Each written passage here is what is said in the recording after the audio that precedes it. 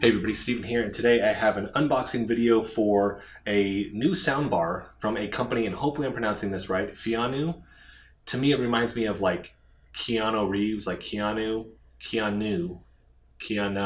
but Pheanoo. And with this they reached out to me and asked if I wanted to try this out. I actually have a soundbar, it's an old Vizio, but with this it comes with the subwoofer, and I don't have one of those. So it's the 2.1 channel here. I'm actually excited to check this out and to see what the sound difference is going to be between mine, which I think this one's like 120 watts and mine's like, I think it's 100. So I think the sound quality is going to be better. Hopefully with that subwoofer there, it's going to be a lot better as well. They do have instructions right here on how to actually open this, so we're going to try to do this properly here.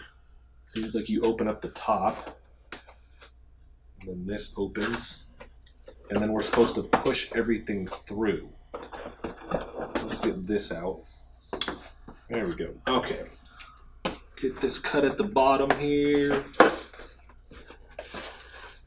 So I'm usually in front of my computer, but I'm not going to be putting this on the computer. This will be on the 4K TV downstairs with the Xbox One X here. All right. And you know what we're going to do here? We're going to tilt this to the side. Make this easier.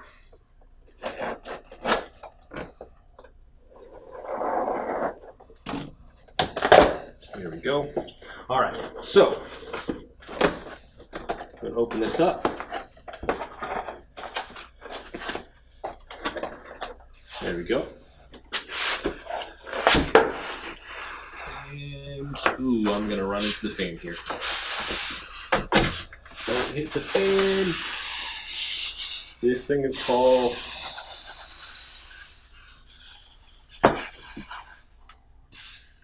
there we go. Holy smokes. So yeah, this is 120 watts and it has a 5¼ inch subwoofer. I like the fact that this is skinnier too, so it's not going to take up a lot of room wherever you're putting it, whether you're using this with your PC or just on your TV. All right. Nope, just rip into it. There it is. Looks like a mini tower, right? Like a mini PC tower. That looks really good. Very minimal. I like that.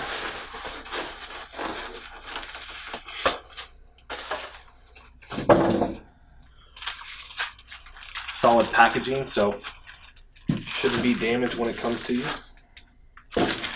Price point that I saw on Amazon, and there will be a link for this in the description.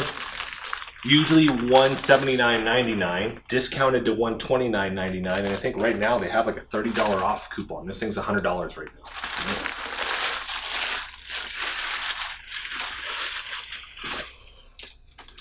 There it is. And you can actually mount this, I believe, if you want to. Yep, we got wall mounts for it built in right there. On the back we have auxiliary plug-in, optical, HDMI to TV, and then our power. That looks to be it. Our box over here. Let's see, get this open. Don't need to worry about that. Accessory box. Let's get you opened up. Ooh. Gloves. What? Alright, I gotta look at the, I don't know, maybe to not get streaks on it? I'm gonna put these on right now anyways. Just because I've never had a package send me gloves before for anything. Alright, these look to be sticky deals. Foam pads. I'm assuming if it has to be propped up against something or on something. HDMI, optical, auxiliary. I use optical on my Vizio. I like the fact that it comes with that though, because I had to pay for the optical Keep in mind, this was 5 years ago. So with that, this was actually more expensive. I paid like $150, $200 for the sound bar, and then I had to go turn around and spend like $20, $25 for the optical, I believe. And then our wall mounting, it does come with the guide if you want it, right there. And that is solid build too. I like that. I hate when it's like flimsy paper and you just tear through it. Right there, user manual. So let's just talk about specs really quick. With this frequency response, 45 hertz to 20 kilohertz, signal to noise ratio 72 decibels. Impedance 4 ohms times 2 plus 6 ohms. I'm not 100% sure what that is. I'm not necessarily like an audiophile type person, but I do like good audio, just not to that degree. Input power 110 volt to 240 volt, 50 hertz / 60 hertz with this. Bluetooth version 5.0, range up to 10 meters. So typically with Bluetooth 5.0, you're looking anywhere from like 33 feet to 50 feet with this. Bluetooth frequency 2402 megahertz to 2480 megahertz with this. So we have that. Maybe this is like a static electricity thing. I don't know. If you guys know, let me know in the comment section. And then our remote here. Clean, simple. I'm assuming the battery's already in it. We have that right there. Whoa, I'm about to slide out of my hands. There are no batteries in this. You're gonna need, it doesn't come with it. Doesn't look like it does. I'm gonna need 2 AAA batteries for this. Keep that in mind. All right, so let's get this thing all set up and take a look at it and then actually play some games with this. I don't know if I'll upload me watching a movie or TV show. I'm worried that YouTube's not gonna let me do that with this. So instead, let's play some games and just get the sound quality from that. And it should be really, really good with this. And then we'll kind of check for a second, maybe see how loud that potentially gets just in this space here. And typically I'm sitting anywhere from 10 to like 15 feet away from the TV. So we'll kind of gauge it based off of that. So let's get this thing set up and give it a look. All right, so I'm all set up here. Setup was pretty painless. The only thing I ran into is that the optical input, or the optical cord here, it actually has these kind of covers to it, and I wasn't paying attention. I removed the Vizio one because I wanted to make sure I was using theirs and just wasn't paying attention. I was trying to put it in, and I was like, why won't this work? You have to take these caps off. So very subtle thing to change with that. Once I figured that out, it was quick and easy. I want to cover a handful of things with this though. So these pads, yes, this is for when you're wall mounting this. This actually goes in a little groove in the back, and then that way it's not resting directly on the wall. It's not going to damage your wall. It has this pad. I like that touch. Also, the gloves. Once I finally started kind of moving this around and noticing, and I didn't have the gloves on, I noticed like, oh, your oily hands are putting fingerprints all over this. Thus the gloves. Once I did that, and you can actually use them if you want to kind of wipe this down also without even just fully putting them on. But I do like that touch. I'm keeping these for sure. So we have that. And then beyond that, once this was all set up, the remote, easy to use. I like this. It actually fits better with my TCL remote also. That was another thing that the Vizio just aesthetically, I know it's a subtle thing, but it's like silver, and this one just pairs very well with my Roku one here, my TCL one. So I like the remote, put the batteries in it. I actually, after that, tried Bluetooth. So on this, we have input, you have the HDMI, you have the auxiliary, you have optical, which is what it's on right now, OP, and then you have Bluetooth. Bluetooth pairing, hold down the pair button on this. It'll pull up as P27 on your phone, and then you're good to go. In terms of sound quality with music specifically, it gets very loud. My living room in here, and this is a vaulted ceiling. This is, I don't even know. This has got to be over 20 something foot in here. It reverbs in here. I mean, it puts out sound very, very well with this. So I don't have any problems with the volume level. I mean, it gets plenty loud for me. Once I switched over to Netflix and playing some games, it still gets incredibly loud. It doesn't seem quite as loud with that. I don't know if that has something to do with like music versus that. Plus in this, I actually get to, I don't know if it's me changing the volume in Spotify and this at the same time. I don't know what it is, but it seemed a little bit louder than the movies.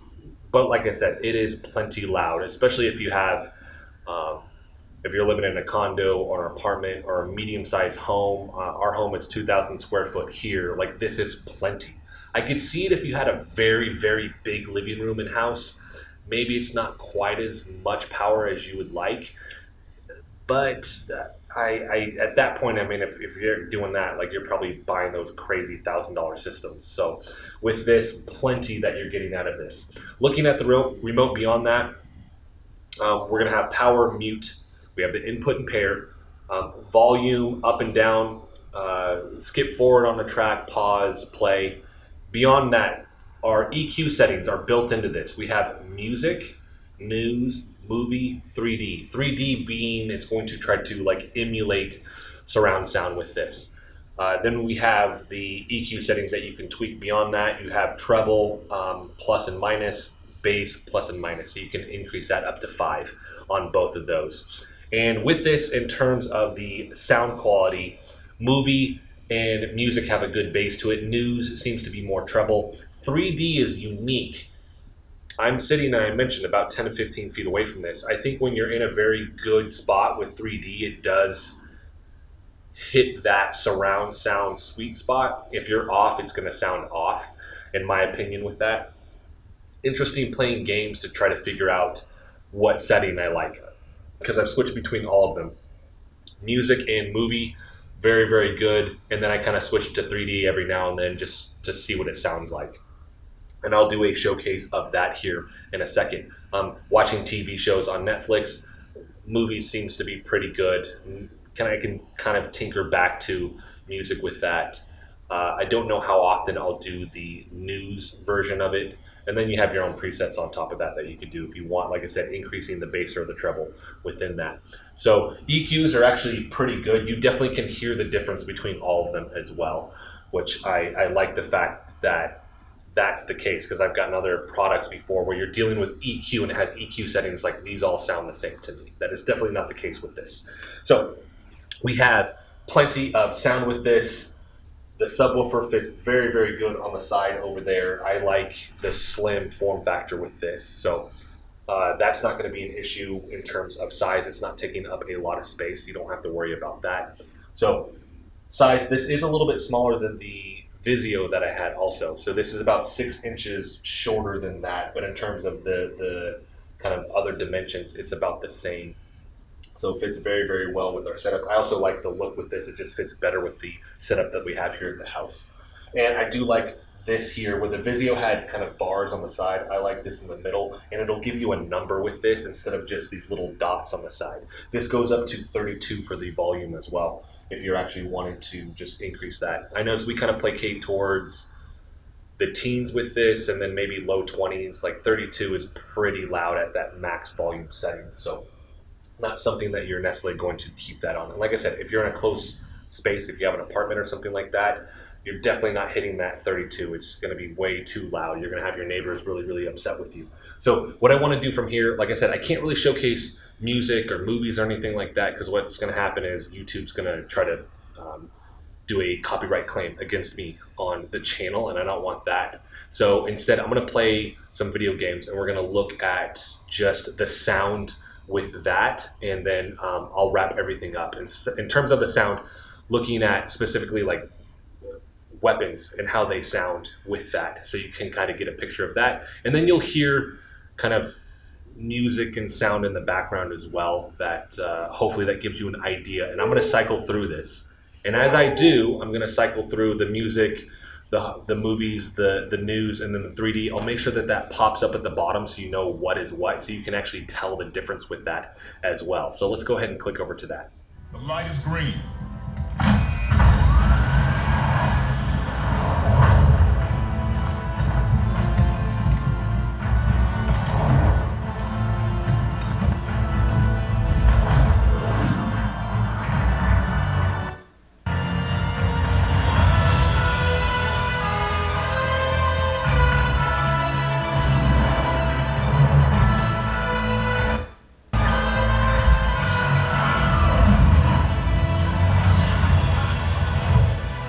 Gotcha. Time, lad. Copy that, nothing. Spark buck online already. Spark Veil online. 3. Contact.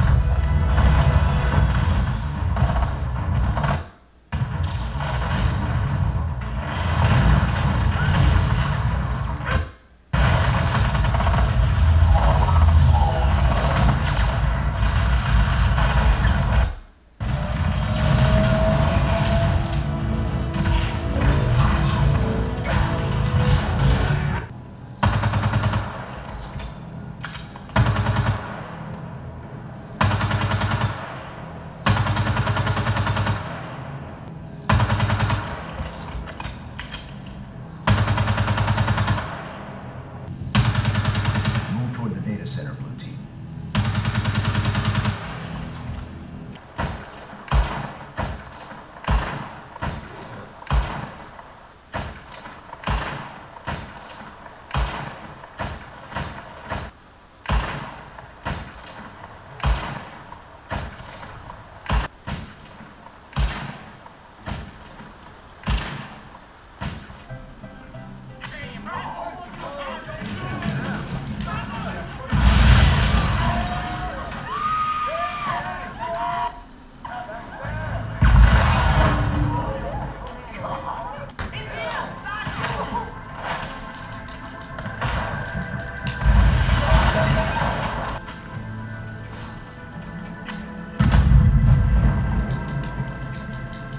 All right, so that's going to wrap this video up. Hopefully that helps you just kind of gain a small glimpse into what this actually sounds like when it's playing. That's also going to be dependent upon what you're playing this video on. Are you playing it on your phone, or you're playing it through another soundbar, or little speakers on your PC? That's also going to impact it. But I can tell you that in person, this sounds really, really good. The price point I mentioned before, going from $179 typically down to $129, and then maybe you find a discount. That may fluctuate and change, even though I'm saying, hey, it has a code right now, that may change in the future. But even at $130, do I think this is worth it?